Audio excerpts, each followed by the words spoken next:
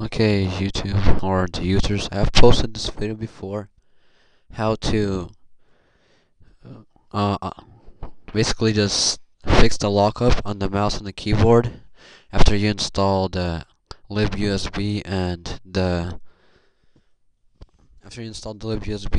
Apple whatever thing Apple mobile device. No, whatever. Basically, what happened was the mouse locked up, and now I figured out the easier way to uninstall the drivers instead of doing a system restore, which would erase your programs that you recently installed.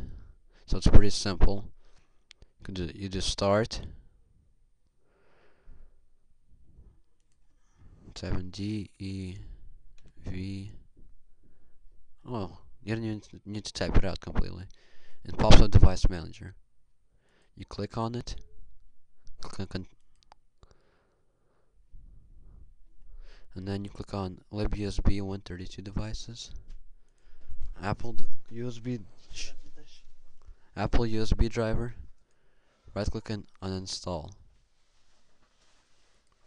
Check this too, basically, the driver software. So then you uninstall it.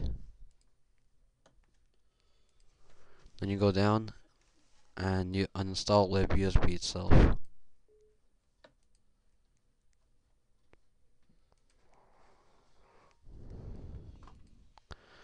I'll try it out and I'll post an animation telling if it worked or not.